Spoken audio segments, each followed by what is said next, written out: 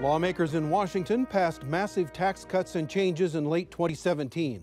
Now Iowa lawmakers are attempting a similar approach, raising questions about deficits and economic growth. We sit down to talk taxes and spending with Senator Charles Schneider and Bill Dotzler on this edition of Iowa Press. Funding for Iowa Press was provided by Friends, the Iowa Public Television Foundation, the Associated General Contractors of Iowa, the public's partner in building Iowa's highway, bridge, and municipal utility infrastructure. I'm a dad. I am a mom. I'm a kid. I'm a kid at heart. I'm a banker. I'm an Iowa banker. No matter who you are, there is an Iowa banker who is ready to help you get where you want to go. Iowa Bankers, allowing you to discover the genuine difference of Iowa banks.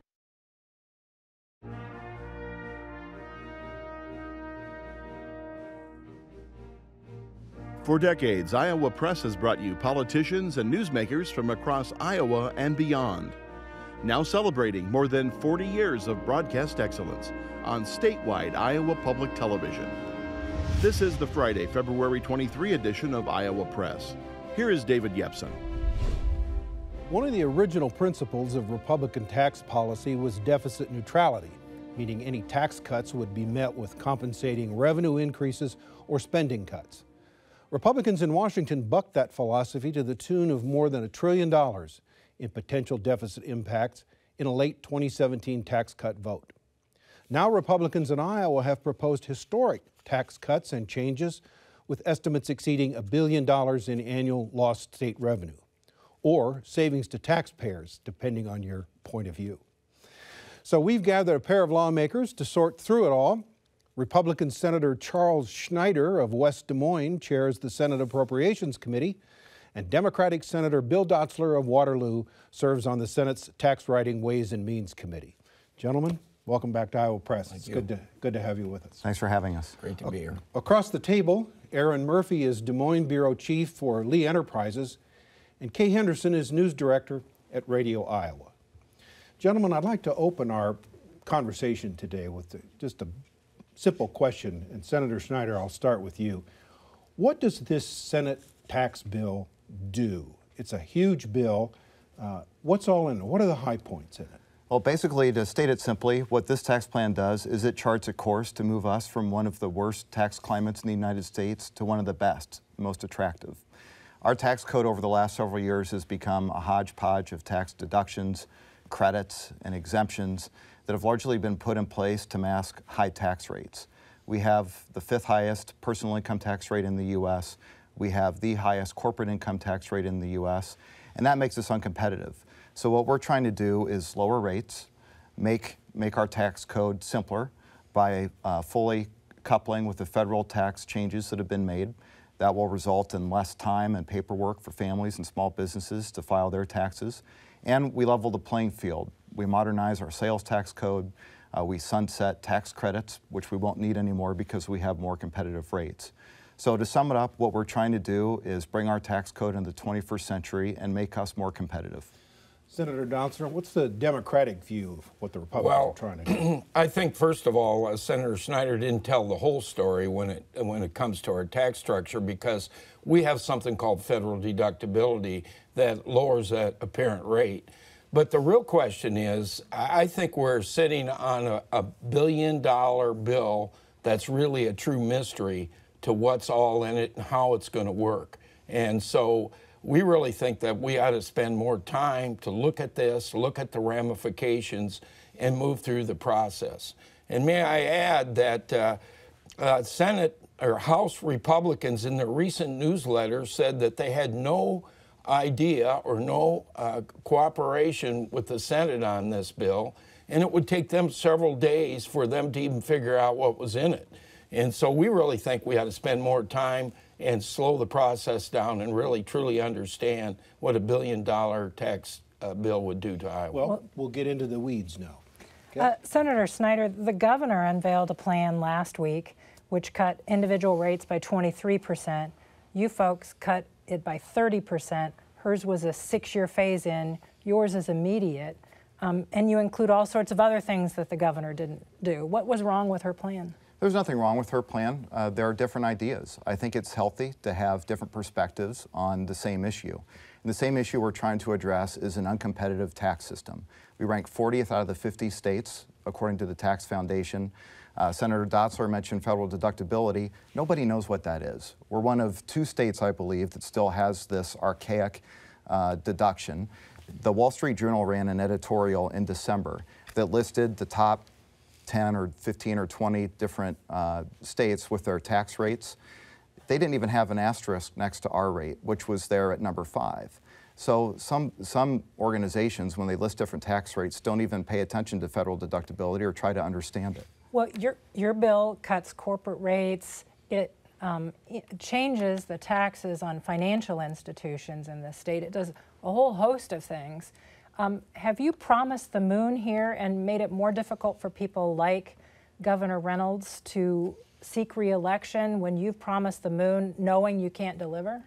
What we've done is we've introduced our own plan to make our tax system more competitive. The governor has introduced hers. We still have to work with the House to put something together.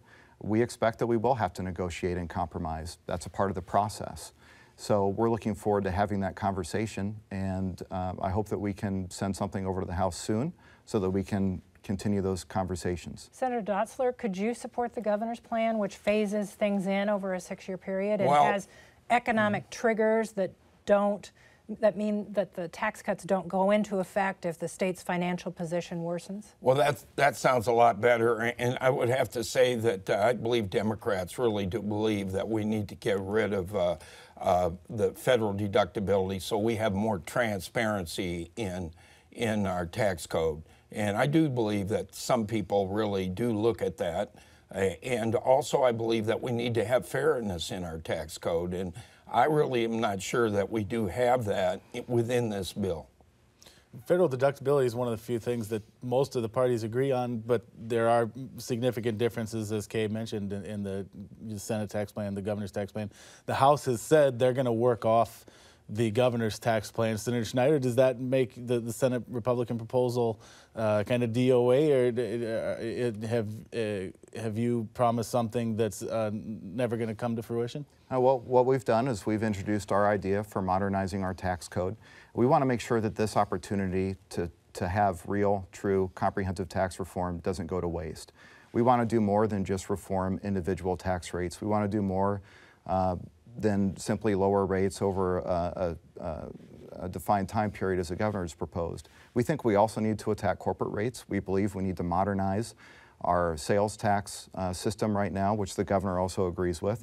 And we believe we ought to start phasing out some of these tax credits, which we'll no longer need if our rates are more competitive.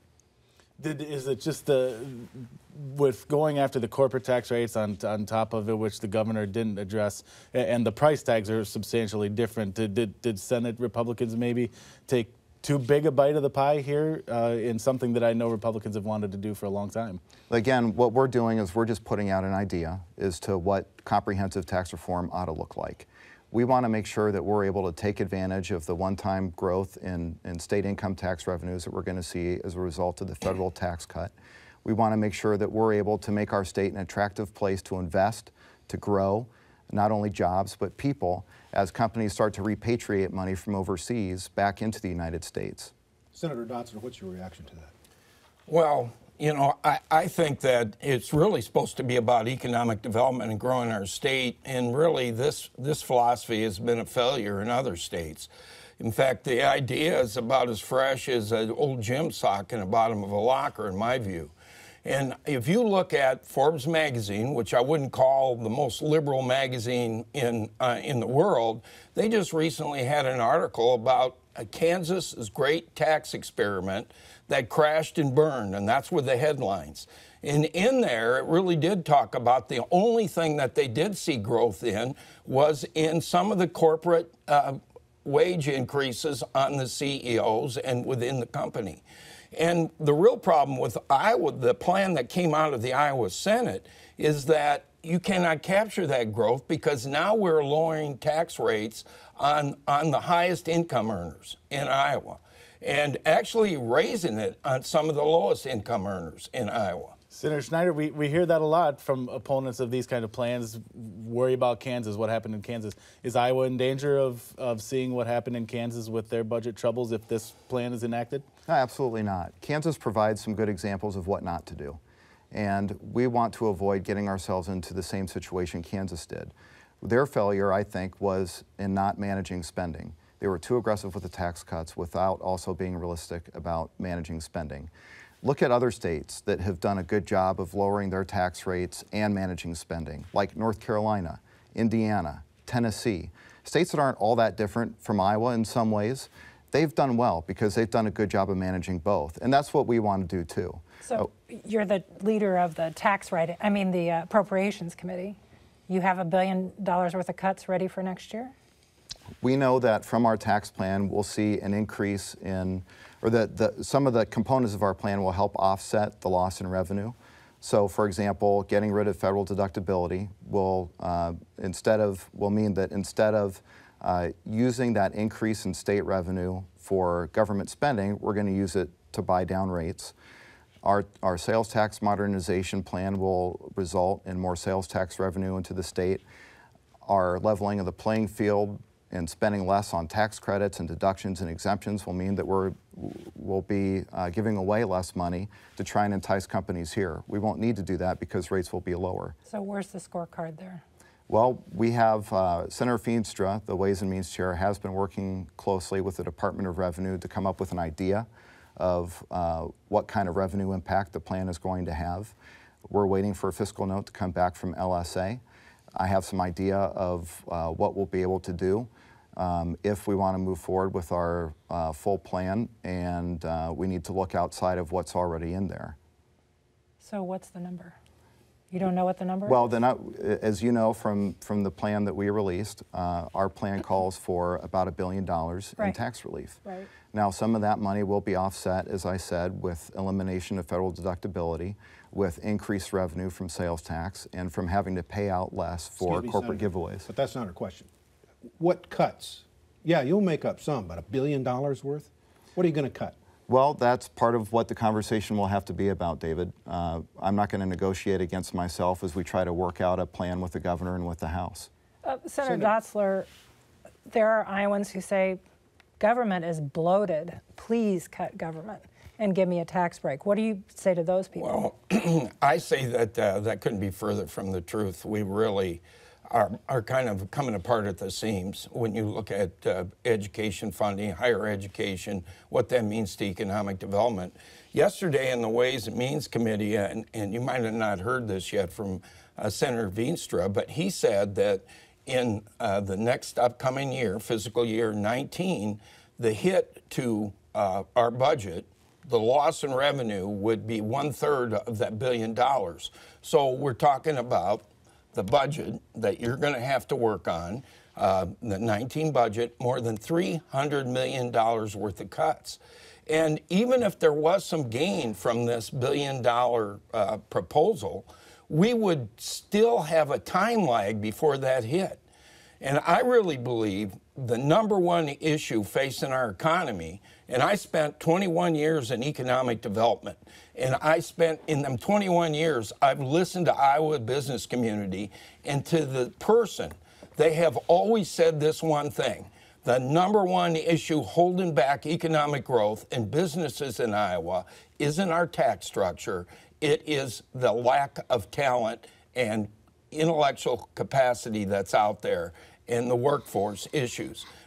If we end up cutting education farther, especially the higher learning part, like our universities, where actually serve as a recruitment tool to bring people into Iowa, because we have a tremendous person shortage besides a skill shortage, it would be one of the gravest mistakes we could do, and I think stick a knife in the heart of economic growth. Well, speaking of economic growth, economic development, one of the other elements of this tax package that we wanted to talk about is the tax credits that you alluded to a little bit.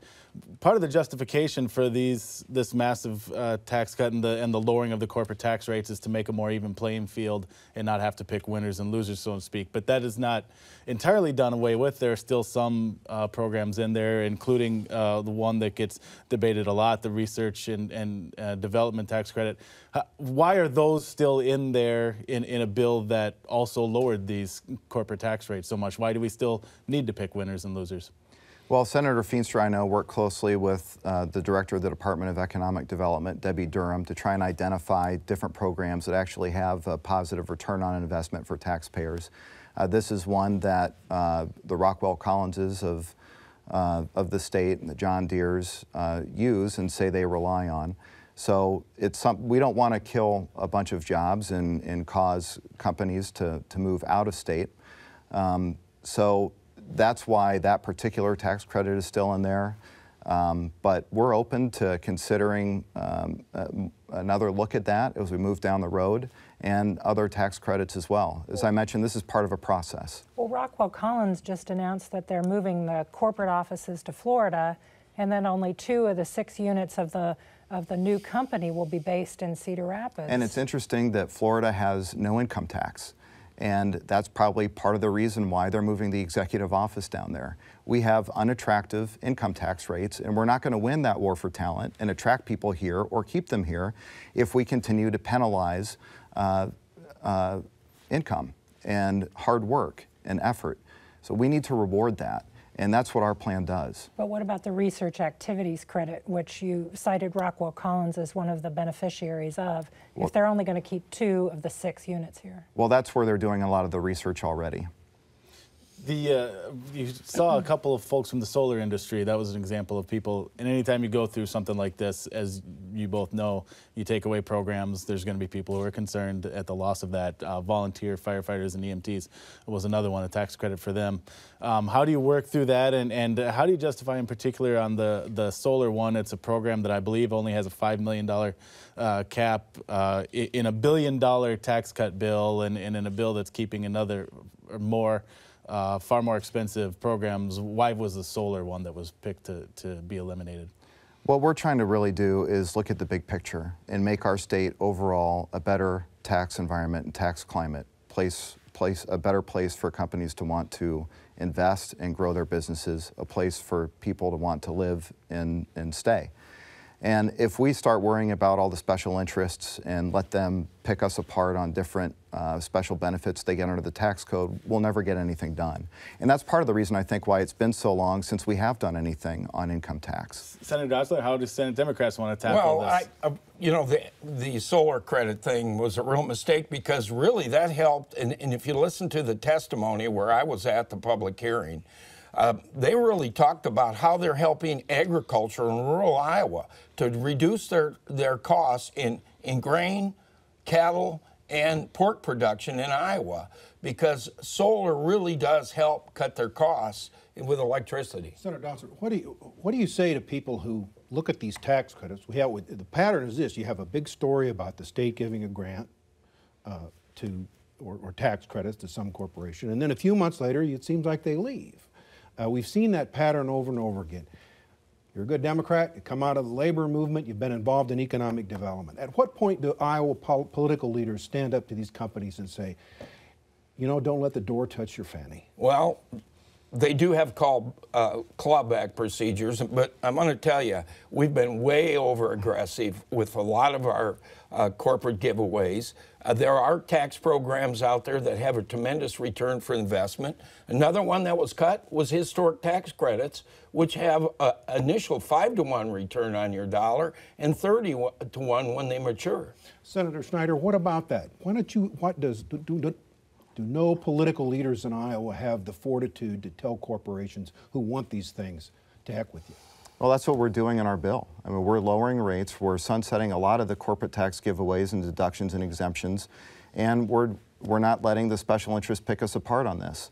We're looking forward to having a dialogue with the House and with the governor's office to come up with an overall plan. They may not agree with everything that's in ours, and they probably won't agree with everything that's in ours. But it's a part of the conversation, and at some point we do need to stand up to the special interests, and that's what we're trying to do in our plan. You know, one idea that you could do would be you've got about 42 of these credits, I understand. Let's have 42 amendments to your bill. Each tax credit, yes or no, how the legislature feels about this. How about that? I like our bill the way it is. I don't. There's also a discussion at the State House that is yet unresolved to cut the current year's budget. Why isn't it resolved, Senator?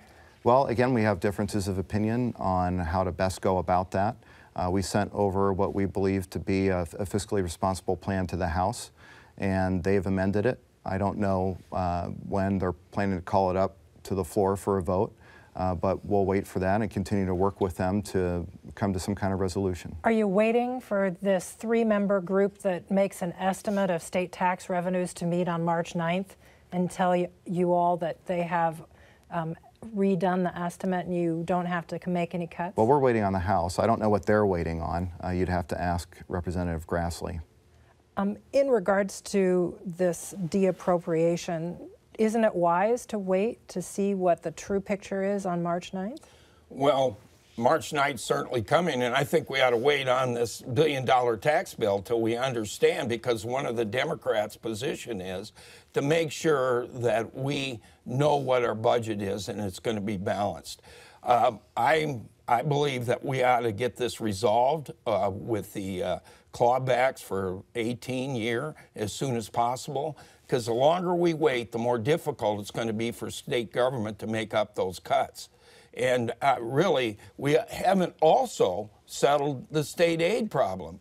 So I'm surprised that Senate Republicans haven't been working on the issues that we need to resolve immediately, instead of spending their time on a monster bill that is a mystery to most Iowans. Senator Schneider, how do you react to that? Well, we have taken our time to focus on the priorities, and we only have 41 days left in the legislative session as of today. And as Senator Dotzler said, it is going to take time to work through the bill and to talk to the House and the governor's office and come up with some kind of reconciliation bill. And we want to make sure that we have enough time to do that. If we wait any longer to send something over, we may run out of time. Isn't there a danger of unintended consequences, Senator Schneider? I mean, you've got the federal government passing a huge bill. Who knows what's in it? You've got a big bill, 130 pages. Is there a danger here that you'll make some mistake, do something wrong? Maybe you ought to take a slower approach to get this right, at least to find out what the effect of the federal tax cut is. Well, sending something over to the House now gives us the time we need to find some kind of solution within this legislative session. We can't just wait. You'll also have to get to next year's budget during this session, knowing we don't know what the revenue will be until the March 9 estimate, but knowing that there will be likely some revenue taken out for the tax cut bill. How is public education going to fare in next year's budget? Will we be able to fund K-12 schools and the Regents universities? We've already agreed with the House to increase spending for K-12 by about $50 million next year.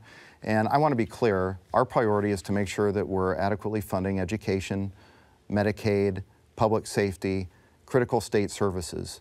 And if there are some portions of our bill that need to change in order to make sure that we're adequately funding those, that's going to be clear as we negotiate with the House and with the governor's office. That really sounds good, but the reality is that's not what's happening. And this is a big risk. It's kind of like a gambler putting all their money on a roulette wheel and hoping that that one number is going to come up right. By the way, the odds are 37-1 in that case. Senators, you both were involved in development of the state's medical marijuana program. Are you comfortable, Senator Schneider, with just having one manufacturer?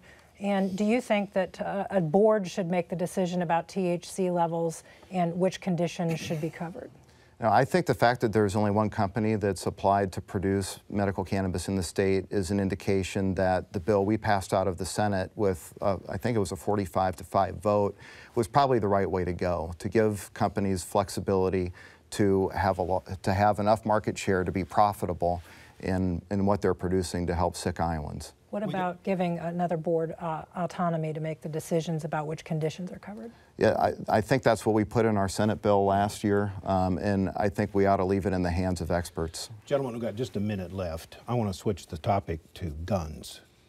In the wake of what happened in Florida, do either of you see any legislation coming out of this session of the legislature to deal with gun issues? Senator Dotzler. Well, to tell you the truth, I don't see much. The good news is that we're stopping some of it, and some cooler heads have prevailed, especially on a constitutional carry that said that you didn't even have to get a permit, everybody could. And we know what happens with people with mental health problems. And I got to tell you, the number one thing that could hurt with this budget that's planned is what we're doing for mental health in Iowa. We need to invest in those. Senator Schneider, 30 seconds. Do you see any legislation emerging? I see us focusing on mental health. In fact, there's a mental health bill that's working through both chambers right now that adds critical access centers, 6 critical access centers throughout the state, and includes some other things too. We just passed a bill with, I believe, a unanimous vote the other day that requires suicide training for teachers in our schools. We'll continue to find ways to make sure that our school children are safe. Gentlemen, I'm out of time. Thank you very much more. Thank you both for being with us. Thank you. And thank you for joining us. We'll be back with another edition of Iowa Press next week at our regular times, but on our .3 World channel instead. Our main IPTV channel will bring you live coverage of the Girls State High School Basketball Championships. But you can catch Iowa Press Friday night at 7:30, Saturday morning at 8:30, and Sunday morning at noon on our World channel or online at iptv.org. So for all of us here at Iowa Public Television, I'm David Yepsen, and thanks for joining us today.